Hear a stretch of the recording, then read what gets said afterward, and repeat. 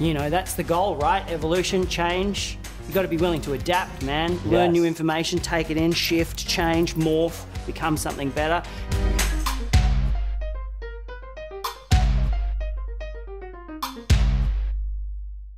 Suddenly getting a bit heavy, isn't it? Go back to being funny, you little purple bastard! What's the best business or career advice you've ever received from anybody on the circuit? What's your vision? I was in an Uber in Liverpool and I was trying to figure out what to do next with my life, and it happened that the Uber driver was like a business coach. He would go and mentor entire businesses to change their thing, and he retired, and I was in the car for 6 minutes. The first thing he said, "What do you do?" And I said, "Oh, I do comedy, I travel around." He goes, "What's your vision?" And I went, "Oh, I don't know, I'm just doing comedy." And he goes, "Mate, if I was going to work with you and you came in and you didn't have a vision, we would wait until you had a vision before we started working with you." So he said, "What's your vision, man?" And I went, "Oh, crap." And by the end of the ride, we'd figured out my vision. And now I have a vision and I'm doing it. And what is your vision? To work with you, Zane.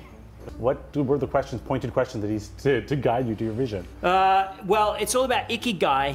Do you know about the concept of Ikigai? Those are the books I didn't buy the other day. You didn't buy the Ikigai book? No. He's concerned, like, what could you do that could have a positive effect, but also fulfill you and also bring in enough money to sustain you? Because unfortunately, we live in a society in which one needs some cash in order to do the things. Zane. That's pretty profound. It's not really. No, it kind of is. A lot of people don't do that. Do what? Do things that fulfill them in order to make money. The Ikigai, yeah. Yeah, well, I mean, it's a Japanese concept. The reason that I read about that was because I was reading about centurions, people who live over the age of 100, and so they went and studied what it is that makes those people live for a long period of time. It's all about Ikigai. Oh, man. I know, it's crazy, man. I'm reading a book on a little screen. I bet you want to read a book on a little screen. No! It's how robots read books. I'll stick with my crisp-bound, papery paperback with its amazing paperback smell, thank you. Do you read personal development books? Yeah, I just read Lost Connections. Oh. By Johann Hari. It's all about treating anxiety and depression or the root causes of anxiety and depression, and looking at how to treat them in a non-medicated fashion. It's a really great book. I changed my life. It's all about reconnecting to various things, like reconnection to childhood trauma, reconnection to community, and talks about the disconnect that happens when you spend all of your time, you know, on the internet. And can you effectively apply that just by reading from a book? No, that's very true. It's the same as anything. It's like just because you read a book about how to play the piano doesn't mean you can play the piano. Exactly. It's the same as anything. If you absorb information and it connects with you, you definitely have to then apply it and practice it in order to evolve, change, move, become something greater than the sum of your own parts. We need to lay off hoarders, by the way. I think there's one too many television programs exposing the horrors of people that like collecting shit. It's their house, let them do what they want. No, we have to fix them. No, you don't. People are fucked up.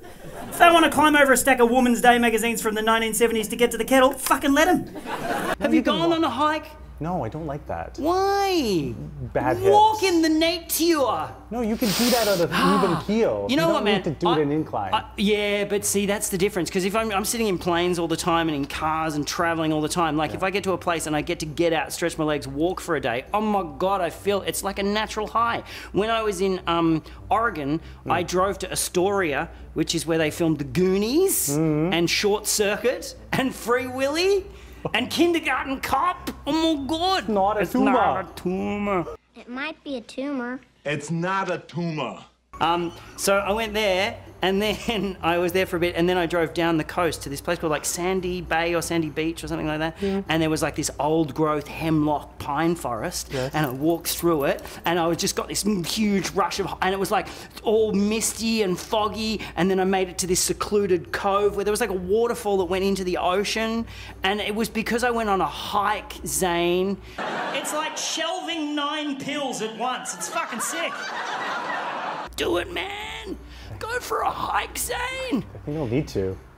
You schooled me. And you know what? I didn't even need to Google how long a manifesto is, because you just gave me one. I just did it. Thank you. Goodbye. Oh, we're not done? No, we're done. Oh, great. Are you done? I'm done. Good.